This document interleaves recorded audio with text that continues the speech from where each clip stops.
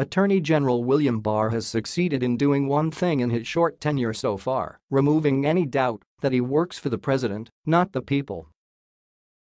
In passing the Judiciary Act of 1789, Congress established the AG position as an office dedicated to advising and representing the U.S. government.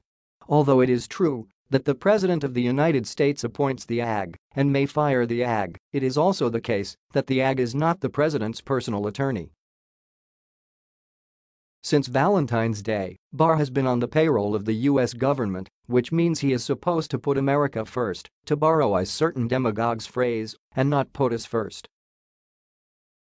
Within 48 hours of receiving Mueller's report on Russian interference in the 2016 election, Barr rushed his own interpretation of it to a public that desperately hungered for information. Are we really to believe that Barr's words fully and accurately reflect the special counsel's exhaustive and critical investigation?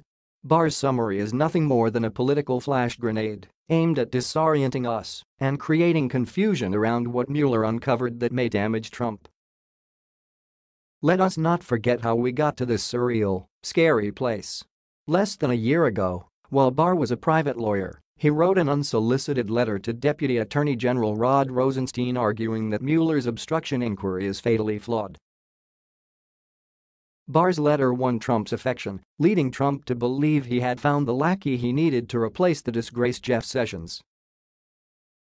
As a result, Barr managed to skate into position just in time to add political interference to the Mueller probe, throwing mud on its prized sheen of independence.